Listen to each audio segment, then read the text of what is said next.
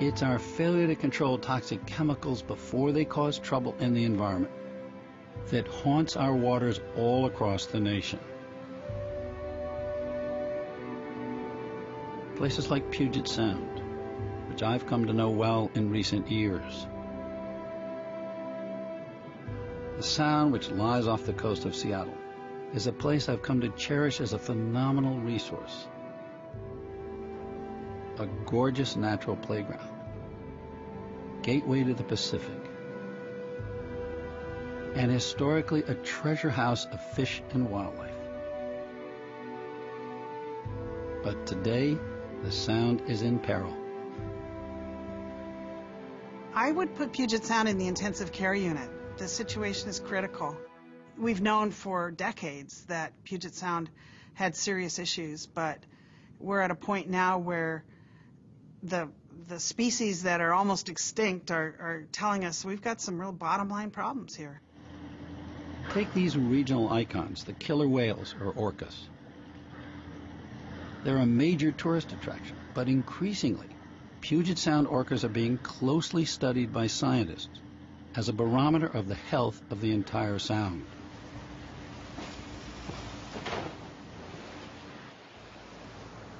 To see what scientists are learning, I headed out with Brad Hansen, a team leader with NOAA, the National Oceanic and Atmospheric Administration. Up, over there. Yep. Hansen and his colleagues have been studying the orca population for several years. Why study these whales? Well, they're the top predator in the food chain, so they're essentially accumulating all the contaminants. They're the last stop in the food chain, and so they're a laboratory in a way. Well, I mean, they're sure. a laboratory that tells you what's going on in the whole ecosystem. Yes. The orca story is troubling. In 1 year, 7 local orcas died. Their population is now down to 86, so low that in 2005, NOAA listed Puget Sound orcas as an endangered species. To figure out why the orca population is in decline, Hansen's team goes out after biological samples. You get up pretty close to these whales in order to take samples at some point, right? Yeah, we get within just 4 or 5 meters. 4 or 5 meters, so that's Yep. up close. Yep. They shoot blunt-nosed darts into the orcas and extract small samples of blubber.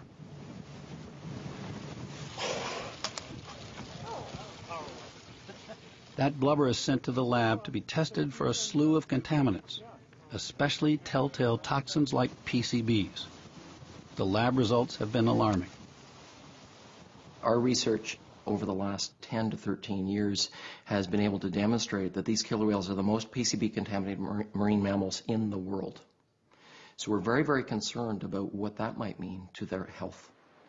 PCBs are cancer-causing chemicals, so toxic that Congress banned them 3 decades ago, but they keep showing up. PCBs are probably the #1 persistent contaminant of concern anywhere in the Northern Hemisphere. They bioaccumulate in food webs. You mean they build up? They build up in food webs and in organisms. We have trouble getting rid of them. We have a lot of trouble getting them out of our system. When I say we, I mean humans, rats, killer whales, harbor seals, doesn't really matter. Increasingly, scientists worry that PCBs are a problem, not just for orca whales. These animals are eating wild fish. Wild fish is good for us too. But if there's contaminants in it, it's going to have an adverse impact on us. So, that's the thing, is that's why these animals are important sentinel species, not just for the ecosystem in general, but also for humans.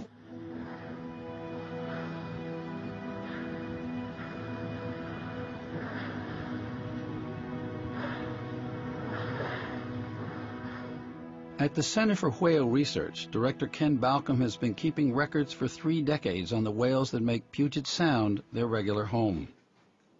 Fewer whales are making it to maturity. The population is declining.